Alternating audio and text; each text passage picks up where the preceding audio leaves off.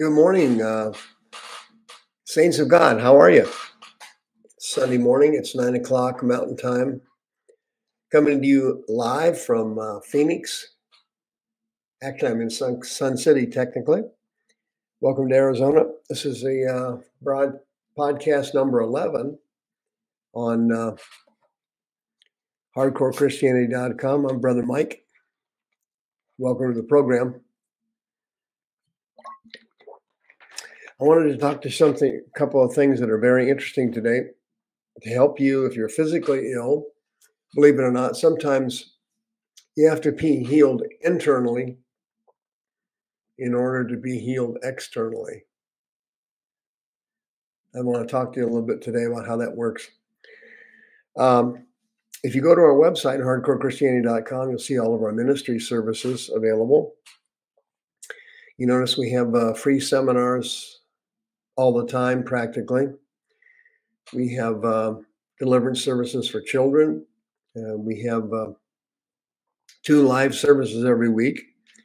2 of them are on the internet, our Zoom healing services. We have 2 of those every week, Tuesdays and Wednesday night at 6 p.m. Mountain Time. You send me an email, mike@hardcorechristianity.com. I will send you the ID and the passcode. And we also have 2 live services every week, Thursdays and Friday nights at the Deliverance Center. We're downtown on 15th Avenue, just south of Osborn Road. It's the red brick building. And that's at 7 p.m. Mountain Time. It's also broadcast live on several of our platforms. Our main platform is youtube.com/House of Healing AZ. Good morning to everybody. Thanks for tuning in. I want to share with you a little bit about inner healing today. There was a beautiful example of it in the New Testament. It was fantastic. It's in Matthew chapter 9. This event, as you know, is recorded, I think 3 times in the Gospels. The Synoptic Gospels all have this story. But it says Jesus entered into a ship and came over to his own city meaning Capernaum. That was his headquarters. That's where he technically lived. And behold, they brought to him a man that was sick of the palsy. Now, that Greek word there for palsy is paralyticus. It's someone that has a spinal cord injury. And it says he was lying on a bed. Klene is the Greek word for some kind of a couch or a cot. And we know from the other 2 stories about this event that this young boy was paralyzed, and he had been brought there by 4 of his relatives or his friends. 4 people that cared about this guy brought him to Jesus' service. And of course, the place was packed because Jesus had been traveling, and now he was back home where his headquarters were. And he drew massive crowds at Capernaum, as he did everywhere. And they brought this boy on a cot, probably a handmade gurney, and they couldn't get to him. They couldn't get the boy into the facility that he was at because there was too many people there.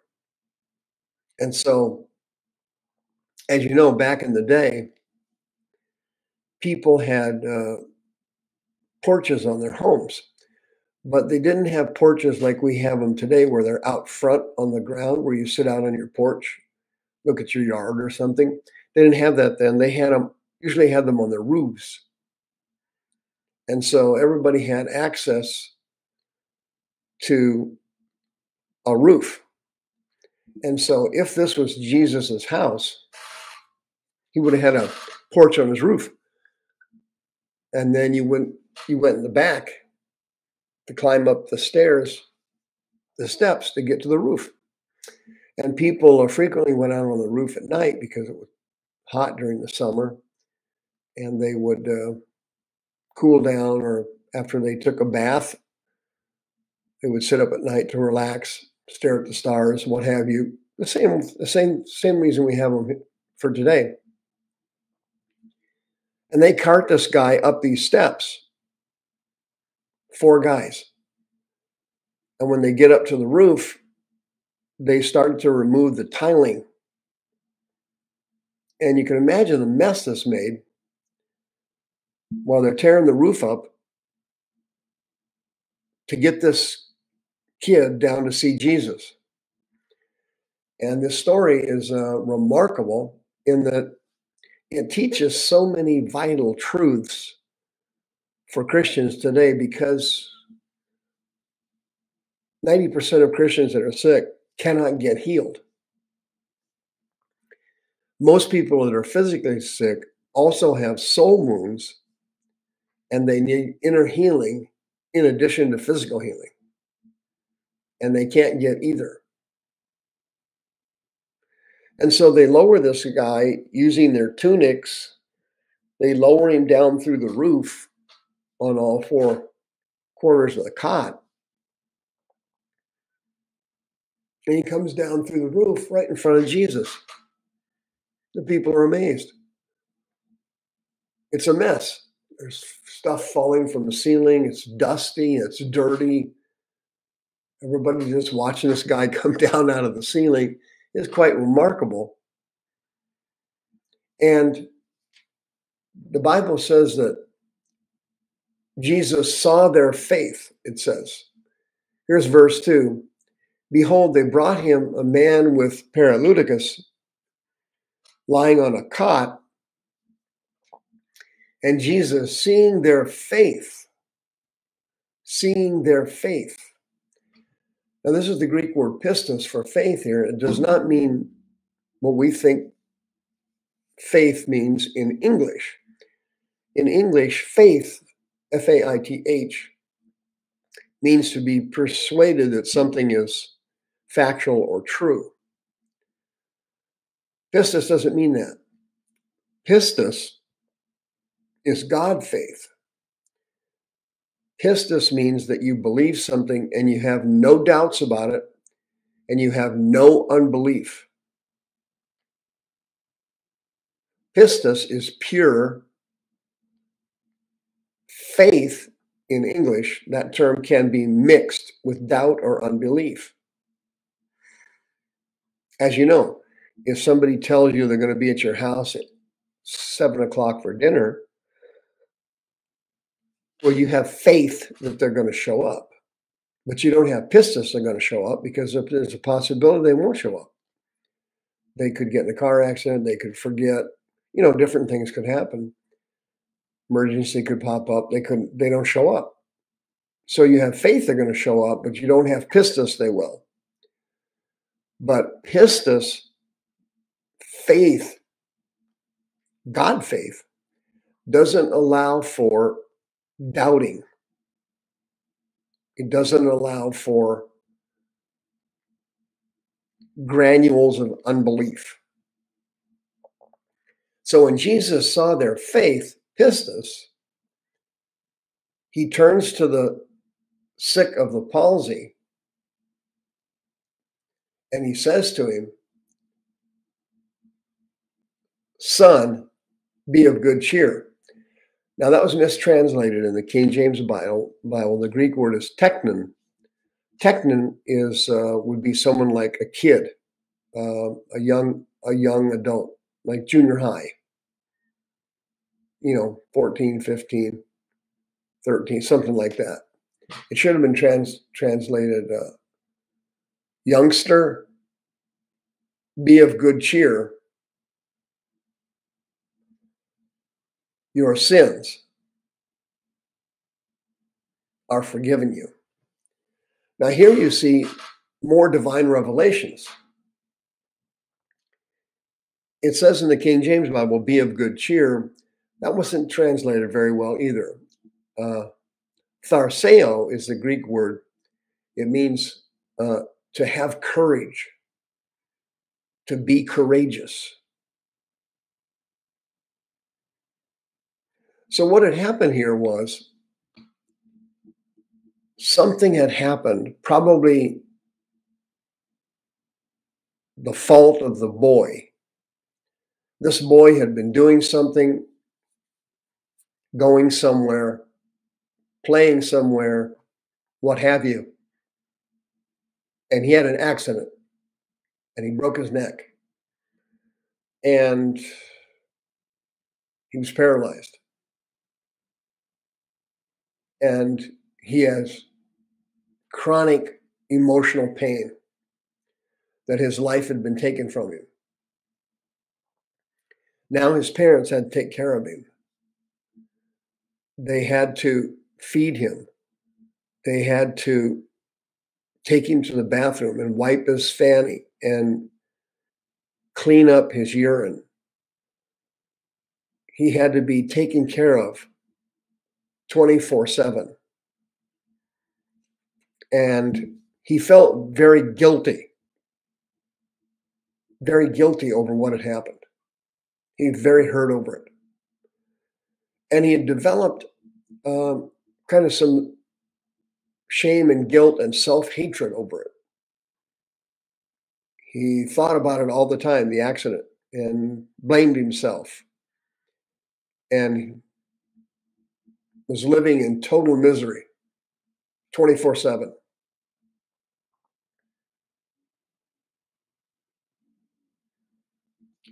And Jesus says to him, be courageous. Have courage. Your sins are forgiven. Now, that Greek word forgiven there is very important. You need to understand how this system works. It's the Greek word aphiemi. It means to release.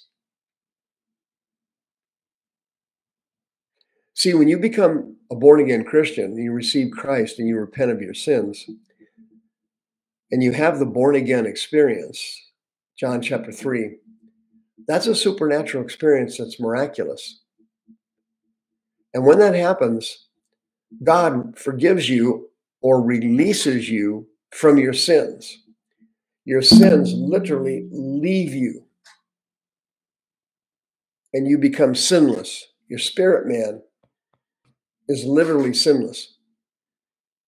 So now you can come boldly to the throne of grace and obtain mercy and find grace to help in time of need. Why? Because your spirit man is sinless and you have been transitioned into the kingdom of God. You have gone from the kingdom of darkness to the kingdom of light, and now you are a born-again Christian with the Holy Ghost, and you can just come into your Heavenly Father anytime you need Him because you've been released of your sins. Your sins have been released from you. They're gone.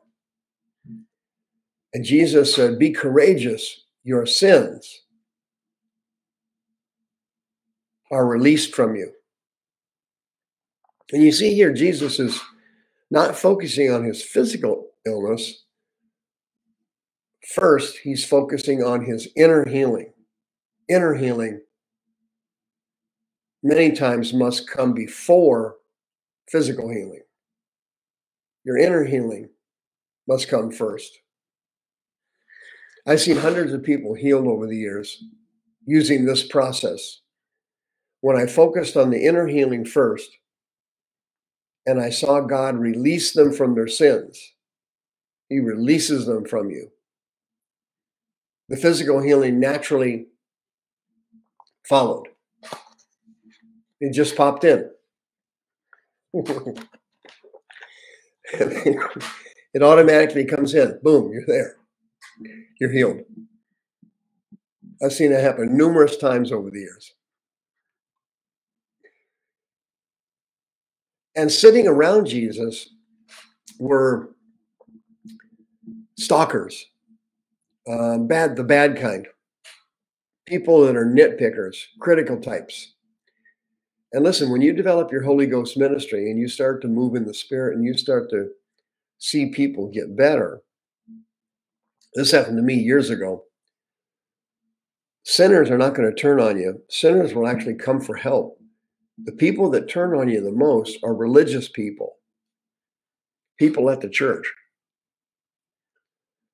They will not like you. They will be jealous of you, and they will start nitpicking you, criticizing you, finding fault with you, fault finders.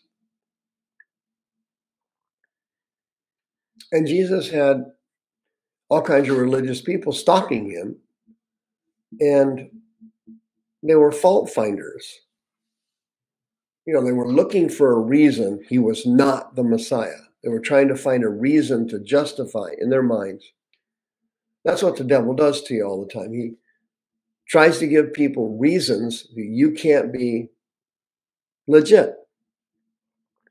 I was teaching at the Deliverance Center one night, and I was telling a story about something. I can't even remember what I was illustrating. I was trying to illustrate some spiritual point, and I used the phrase, "Oh my God." I said, "Oh my God," this and that. The person said, "Oh my God," this, then that, and then this. And the story was kind of funny, and people were giggling. And then I went on to, continue to illustrate what I was trying to share. And I got emails on that the next day. A gal sent me an email and said that I was a terrible sin and that I was blaspheming God and taking the Lord's name in vain, and that I was a heaving sinner and so on. She went on and on about it.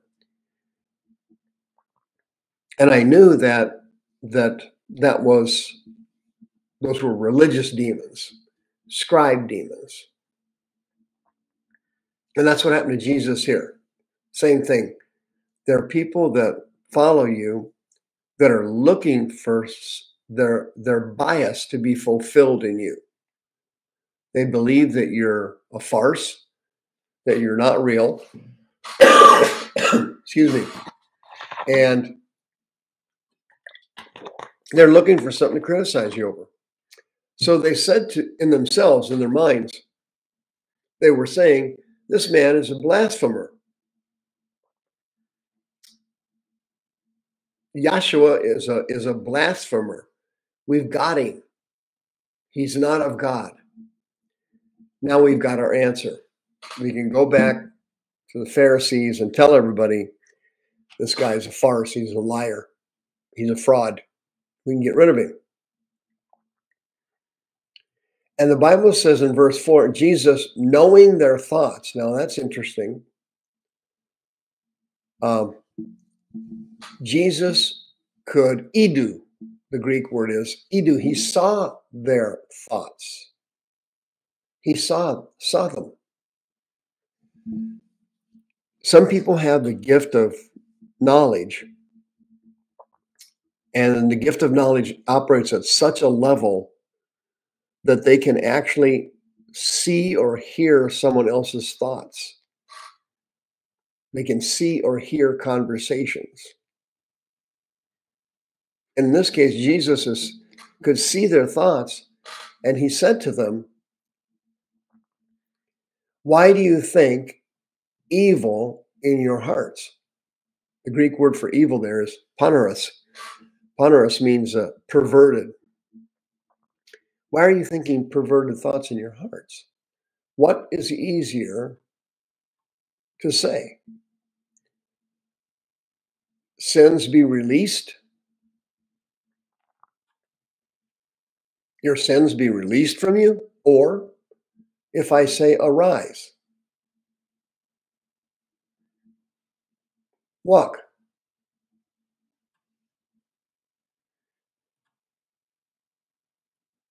And they're just staring at him. See, back in those days, people thought that it was easier to get healed than it was forgiven. In our system now, today, we think it's easier to get forgiven than it is to get healed. Now, 99.9% of all churches only preach salvation, when in fact the gospel covers deliverance and healing routinely, like it does salvation. They were all part of God's system of the gospel. The Greek word for gospel is euangelion. It means good news. And Jesus says, so you may know that I have the ability to release people from their sins. He turns to the boy, the child on the cot, and he says, the Greek word iro, take up. Iro means to pick up and get rid of. Pick it up and take it out. Excuse me. And he said, pick up your cot and go to your house. Oikos is the Greek word for house there. It means your home. Go back home where you live. Now, you can only imagine the celebration that went on in that house that day.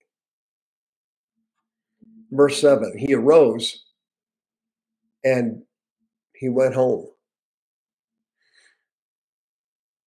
And when the multitudes of people saw it, they were utterly amazed. It says they marveled. The Greek word is thaumazo. They were in a state of shock. They were absolutely stunned.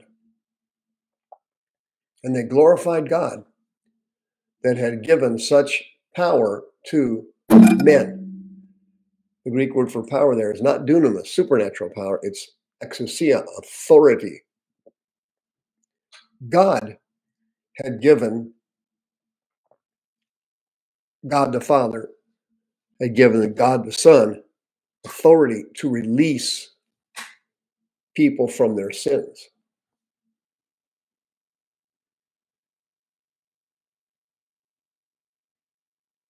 He has the authority to release you from your sins. And so the devil, of course, focuses on the exact opposite. Whatever Christ's authority is, he focuses on the opposite. When you came to Christ and you were sincere and you were born again and you repented of your sins and you turned your life over to the Lord, you were released from your sins, which means that you are sinless. You are sinless.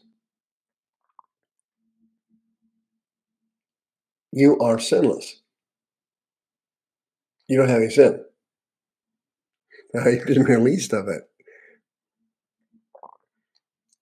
That's the kind of authority that Jesus has.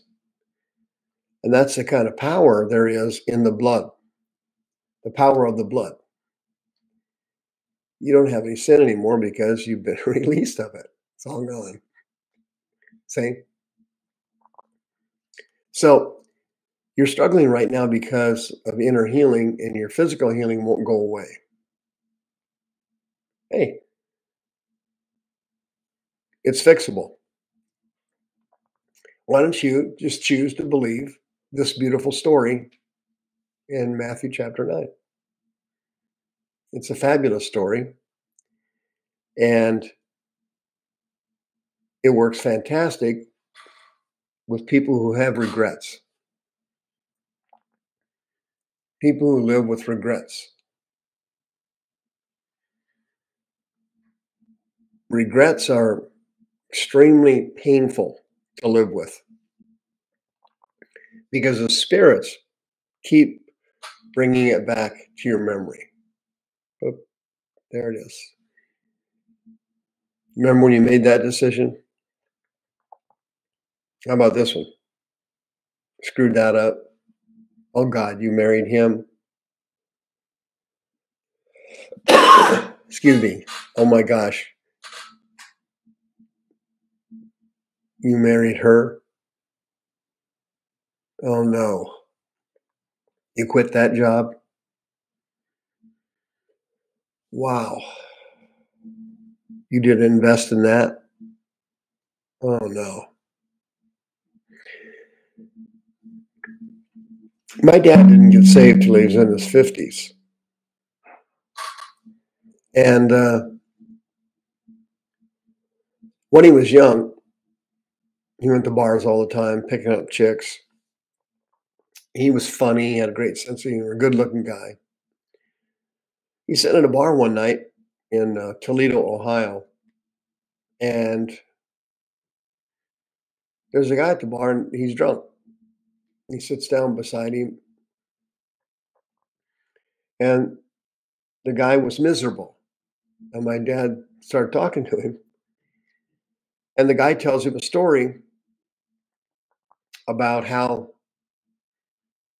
he and a friend of his had a chance to invest in a company called Fisher Body, which later on was picked up by General Motors. And they were going to give him a piece of the company. They needed $2,000. And the guy decided not to do it.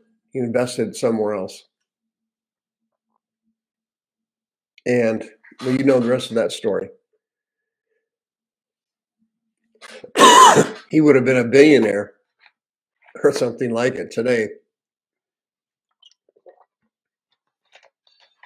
But instead, he became a bleary-eyed stumble-bum of a drunk. And that's how he ended his life. But my dad, unfortunately, never actually learned from that experience. But when you have regrets, the devil keeps running them through your mind constantly, and it drives you crazy.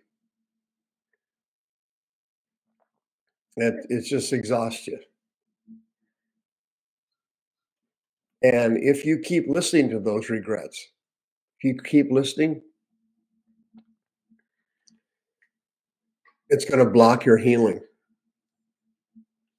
your destiny, your gifts, your giftings.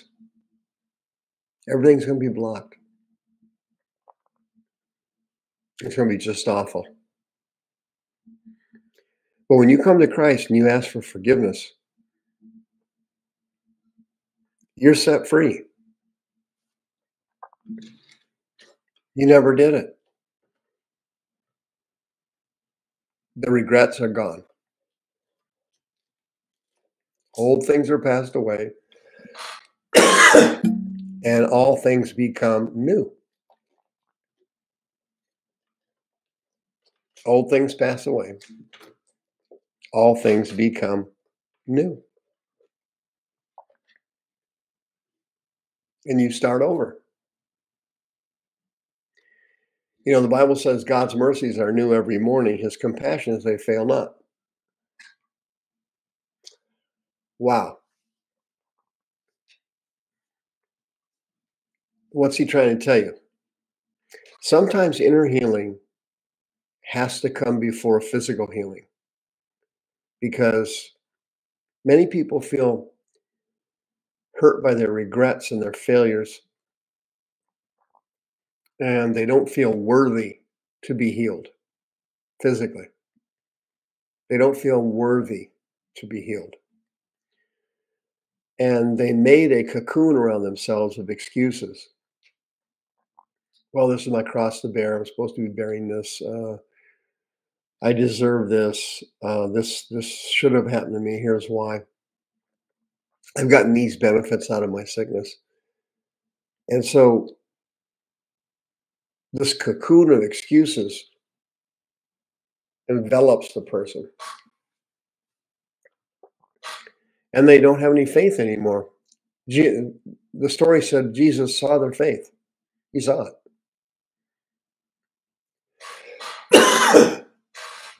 He saw their faith. Yeah. You can't see something that you don't have.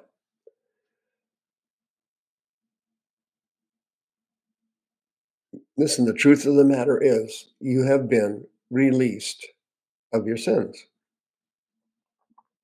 And Jesus said, freely you have received, so freely give. If you've been released of your sins by God, then you must release others of their sins to you. And if you don't, it's going to block your physical healing and your inner healing. You're going to stay sick.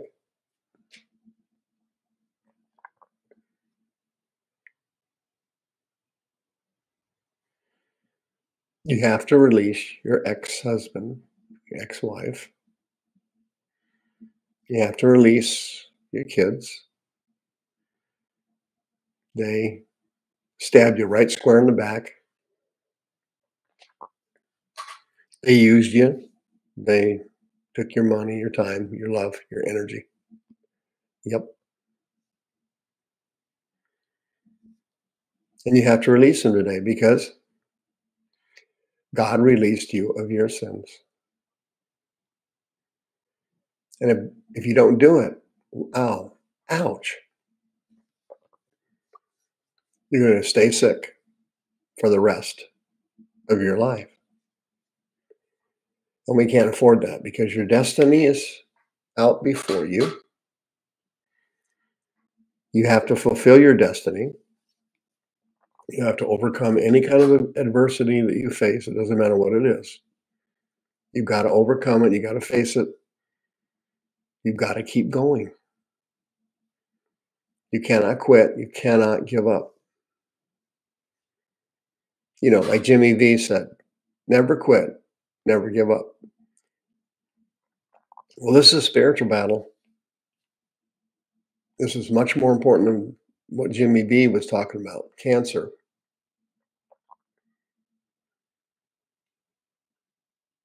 And in order to do that, you have to release others of their sins. Remember when Jesus said, whoever sins you release, they're released to them. Whoever sins you forgive, they are forgiven to them. Whoever sins you retain are retained unto them. Excuse me. Well, now that verse makes sense.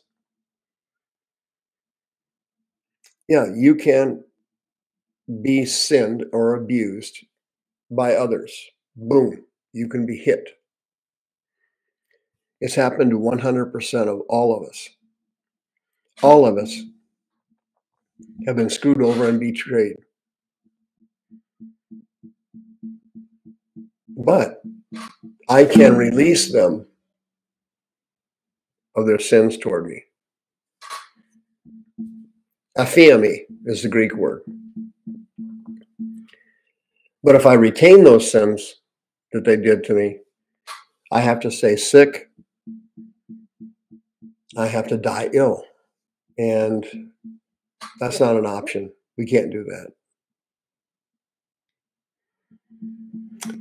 If an abuser or someone who betrays you causes you a soul wound and damages you, then they win. They won. The devil ultimately wins. He wins. Because he was behind the abuse. He told them to hurt you. He told them to damage you. It's that simple. And if you don't release it, then they win. They win. And that's not an option now. Not with your life.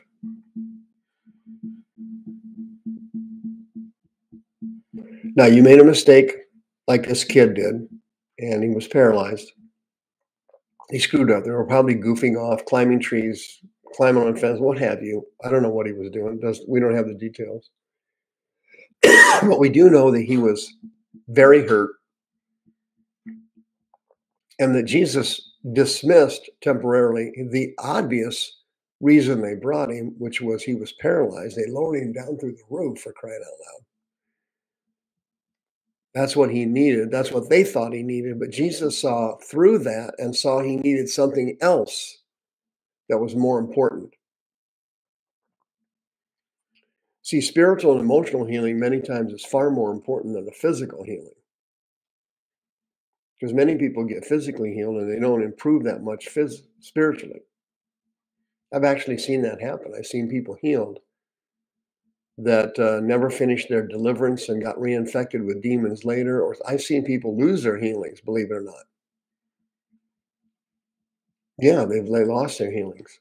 Not because the power of God to heal is weak, but because they're weak. They wouldn't release whatever it was, taking offenses, ought, anger toward others. I've seen all this stuff happen, folks. I've been a counselor for 40 years. I got like an encyclopedia of experiences in my head. That's not a good place to have them. I wish I had them on an off drive, but you're going to release everything is what you're going to do because God released you. And freely you have received, freely give.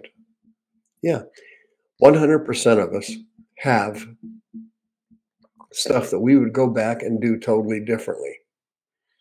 100% of us. Okay? There's no doubt about it. Okay? Right? Yeah. Man, I tell you what, I could give you a list of stuff off the top of my head that I would have done differently and that I failed at that I would have fixed. Wow. I can't even believe how many of them there are. Unbelievable number of mistakes. Regrets. Hey, when you failed in the past, when you came to Christ and you were forgiven, you didn't fail. Remember when you used to be an adulterer or an adulteress? You used to sleep around. You were kind of a whoring around, slutting around. Remember that? You remember that? Yeah. No, you didn't. Not anymore. You never committed adultery. You never did that. That sin never existed. No, remember those failures? All the times you screwed up, you ruined the marriage, you ruined the business. Remember that? No, good, because this never happened. When God forgives, he forgets.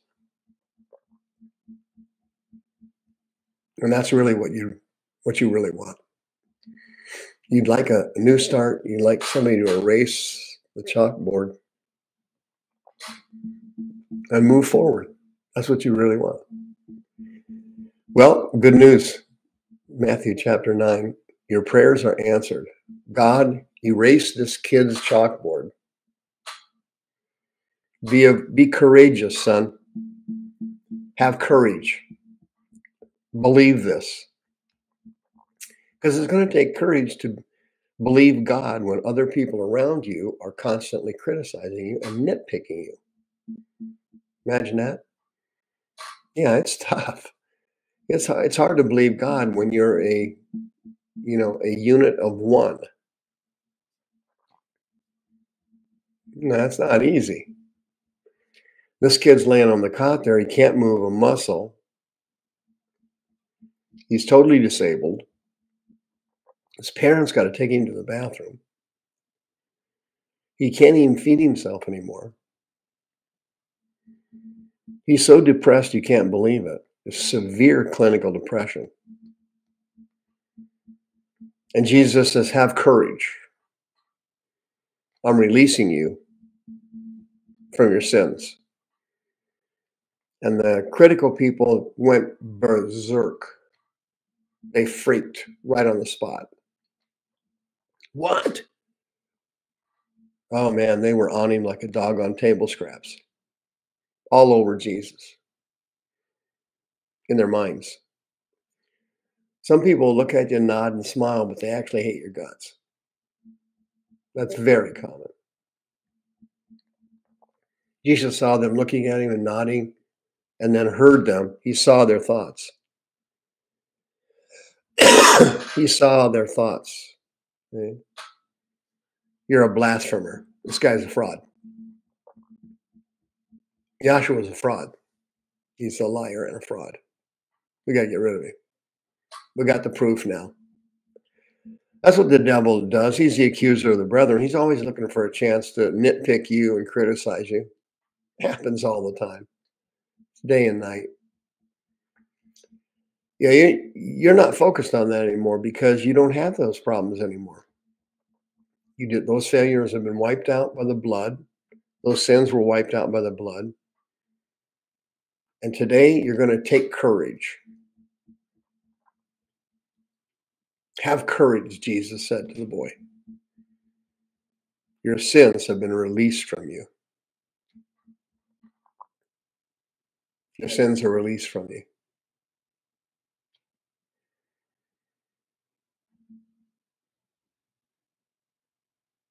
They're gone. They're gone. You weren't divorced 10 times. You didn't have 4 business failures. You didn't lose all your family's money. It never happened. It's gone.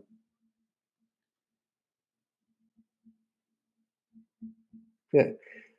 I know everybody around you kind of looks at you like, oh, you're a useless bag of losing. You're a loser. Okay, well, that's what they think, but God released you from that. And so right now, the only important thing is what Father thinks of you. The only thing that mattered was what Jesus thought of that kid on the cot. It didn't matter what anybody else thought. They thought he was a blasphemer. That didn't even faze him. He didn't proceed. Oops, I better not forgive this kid of his sins or release him from him because they're going to think I'm a blasphemer. Oh, I don't want people to think bad of me. No, he did the exact opposite. He did what was right. He did what was right. And what unbelievable reunion in that family. I mean, the guys on the roof saw that miracle. And they were off that roof faster than African chimps. They were screaming and yelling out in front of his house like you would not even believe. They ran home to the rest of his family to bring that kid. They were carrying his cot over their head like that, you know. It was a day of miracles. But his inner healing occurred first. And many times in your ministry, you're going to realize that you're going to have to minister to someone's soul before you minister to their body. And many times in your ministry, you'll realize that once you minister to your soul, in many cases, not all, in many cases, the body is automatically healed. You don't even have to do anything.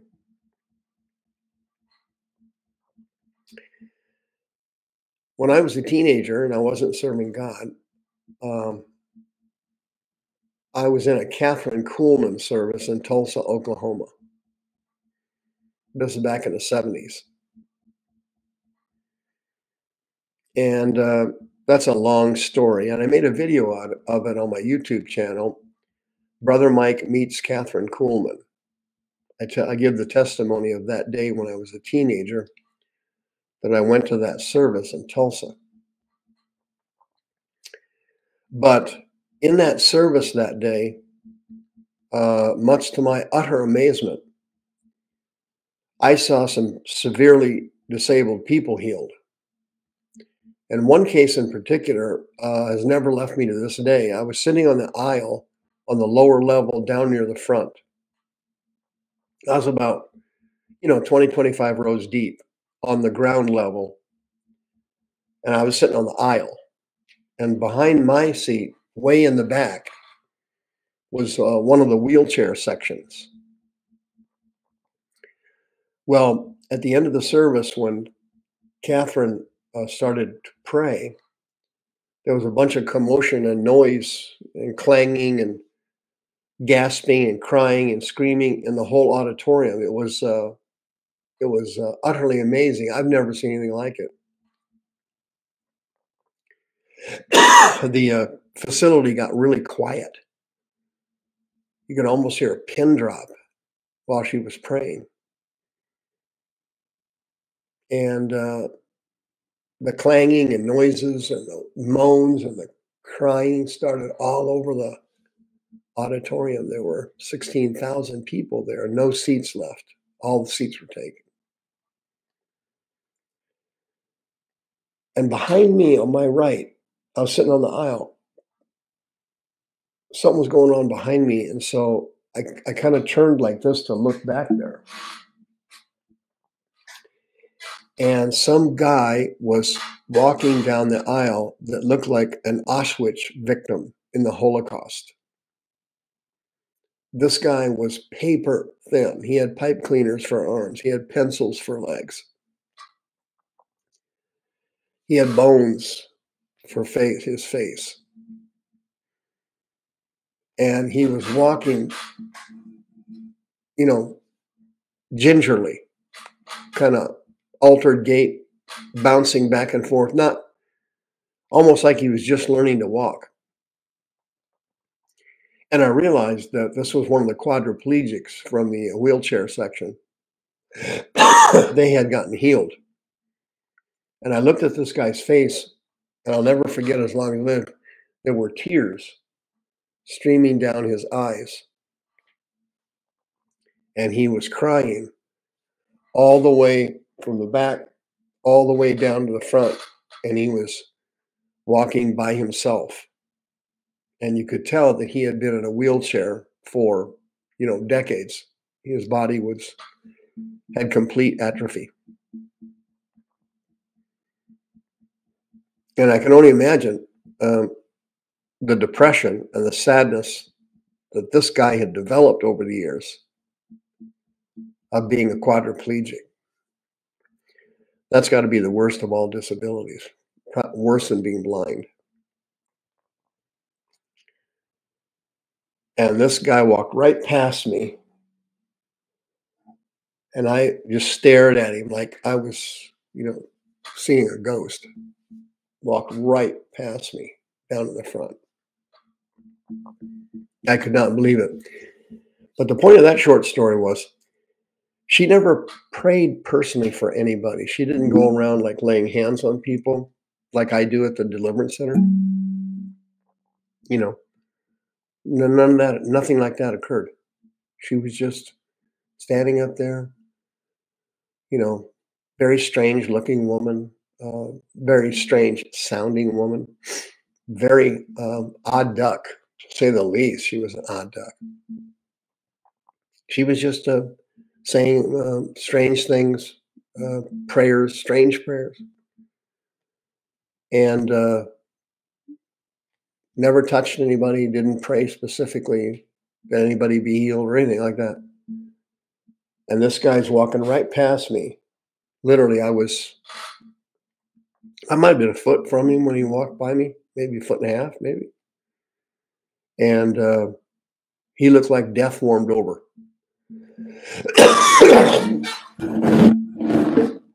This guy was so sick, it was unbelievable. Excuse me.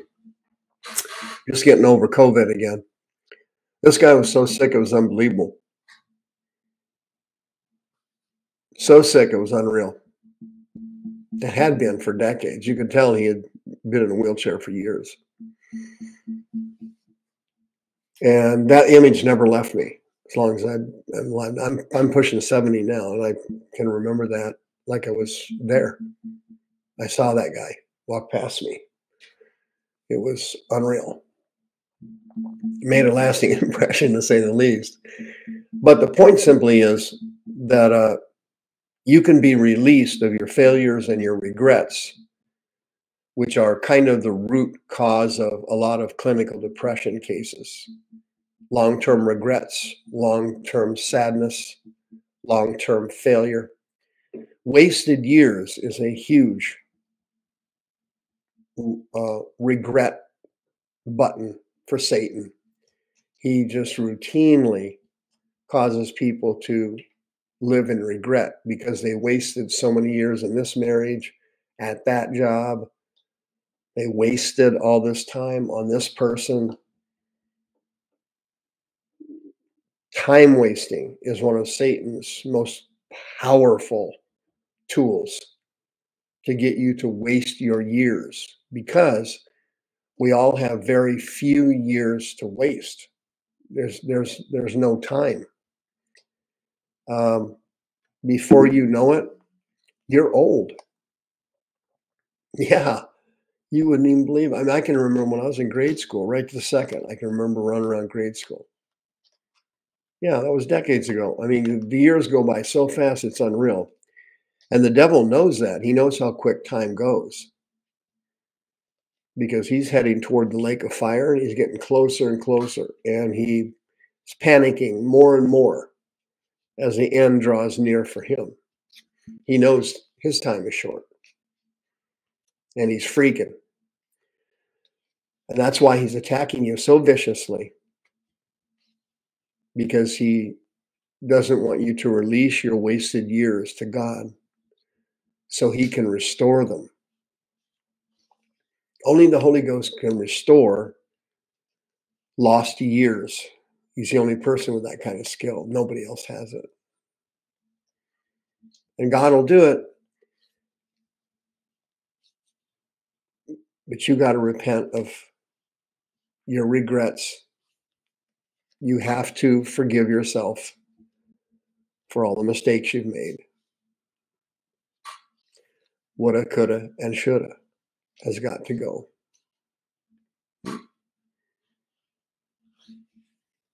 Be courageous, son. Your sins have been released from you.